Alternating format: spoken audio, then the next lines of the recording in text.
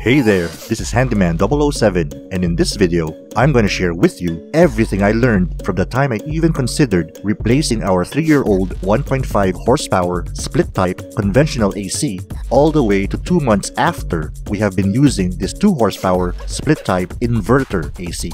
If you're someone who's looking for a huge reduction in your electricity bill, who wants to experience a different type of cooling, who is planning to eventually shift to a solar power system instead of relying on the power grid forever, or who simply wants to upgrade to a more energy efficient and eco-friendly AC technology, then this video is for you. So let's begin.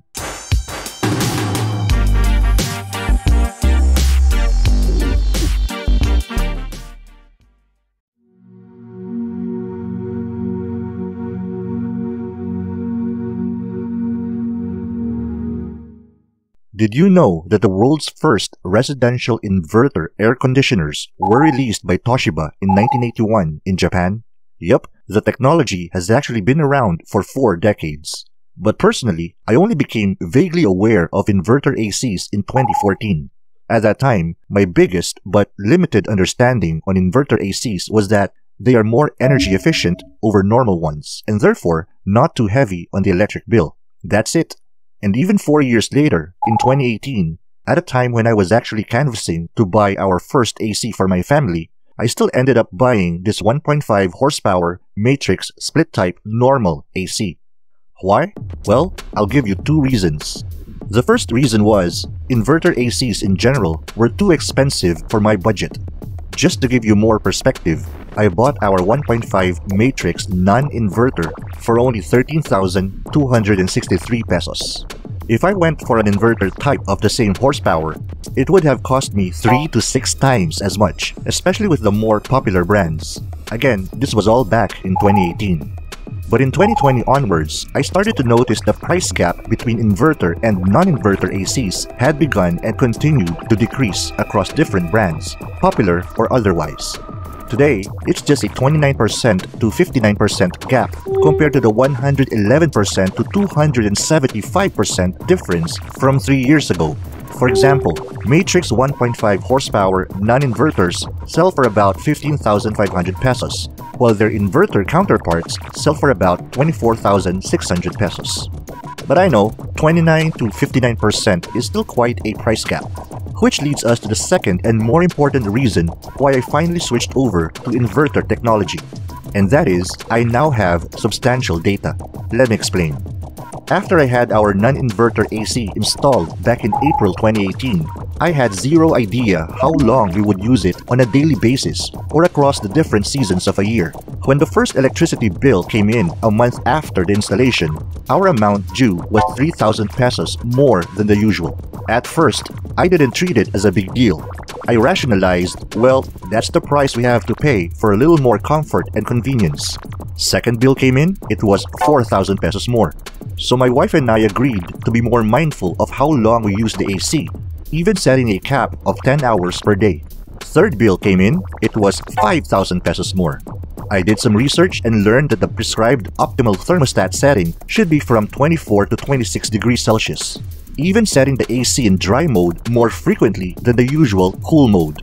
But to make a long story short, our 1.5 HP non-inverter AC was responsible for 3,000 pesos to 6,000 pesos of our total monthly electric bill.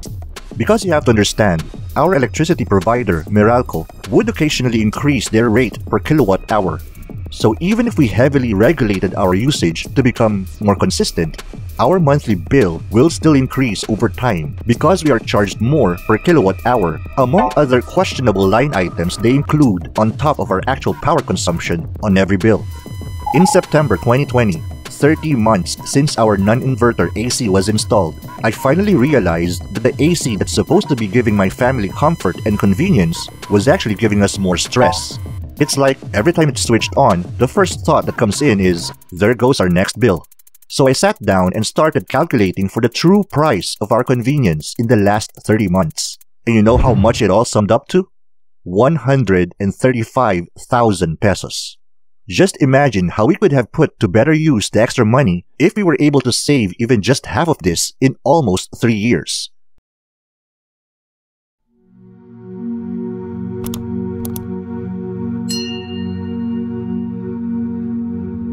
In choosing the right AC, the most important step is choosing the right size or cooling capacity. Not only does this maximize the cooling efficiency of your unit, but also gives you the most value for your money. Today, depending on where you are, AC manufacturers may represent and advertise their product's cooling capacity in horsepower or HP, watts, and/or British thermal units or BTUs. And yes, it is possible to mathematically convert these units of energy to one another if we want to do an apple-to-apple comparison. But since I'm in the Philippines and we use horsepower, I'm just going to use that to keep things simple.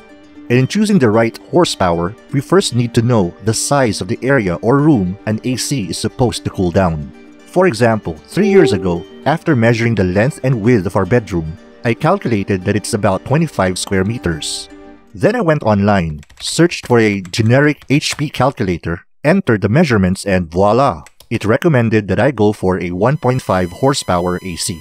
And so I ended up buying a 1.5 horsepower split-type AC, believing that I would get the most value for my money. And boy, was I so wrong. It was only 3 years later, when I became more prudent in looking for a replacement, I learned I needed to consider more than just our total floor space to match the right horsepower. Also, a common misconception is that it's okay for ACs to be overpowered than underpowered. Actually, an AC needs a power output level that closely matches the needs of the space it's trying to cool. On one hand, an underpowered AC will keep its compressor working hard all day without ever making the space cool and comfy. On the other hand, an overpowered one will engage in a phenomenon known as short cycling, turning off and on rapidly throughout the day. Since air conditioners spend far more energy turning off and on than they do simply running, it can be incredibly wasteful, driving up monthly costs as well as subjecting the air conditioner to a great deal of wear and tear. That means an overpowered AC will be far less cost-effective and will likely run into trouble long before they should. Even inverter types are not immune to this situation. I discovered that certain brands actually have specific horsepower calculators on their websites. And in entering my numbers in those calculators, I was also asked to enter other related information, such as the climate, the number of windows, insulation factors, heat-producing appliances in the area, and the number of people who are staying in the room. And every manufacturer will have varying estimates on how much horsepower is needed. Why? Because different manufacturers design their products differently with different parts and even use different refrigerants. So my advice is, depending on what brand you are shortlisting, use their horsepower calculators to arrive at the right HP recommendations per brand.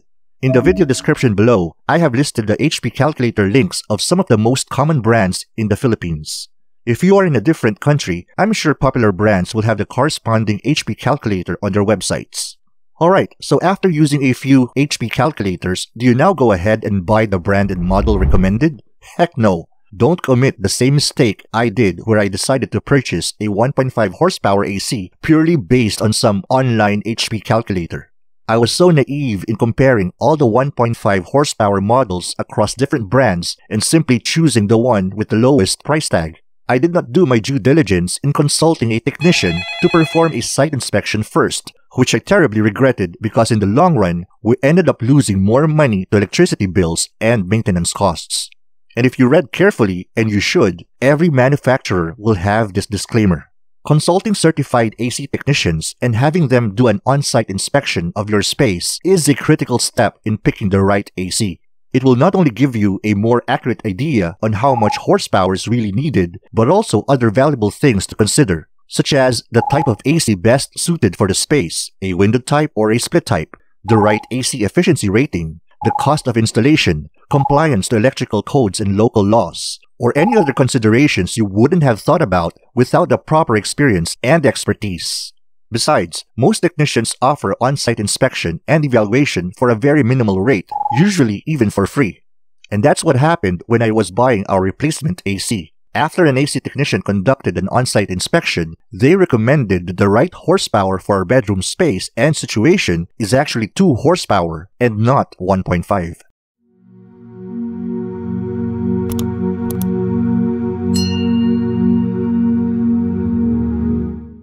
At this point, you probably have a better idea if you're going for a normal AC or an inverter AC, a window type AC or a split type AC. and of course the appropriate AC cooling power for the space you are intending to install one. But out of the many AC manufacturers out there, what are the things you need to do and consider in choosing the right brand for you? Where do you actually buy one? Are online sellers safe? And how do you pick the right technician to install one for you? Also, did using a 2 horsepower inverter split type AC really resulted in a huge reduction of our monthly bill? These questions and so much more will be answered in part 2 of this video. So, if you aren't already, be sure you are subscribed and have turned on the bell notification so you don't miss the conclusion of this video. This is HanDIYman 007 and I'll see you in the next video.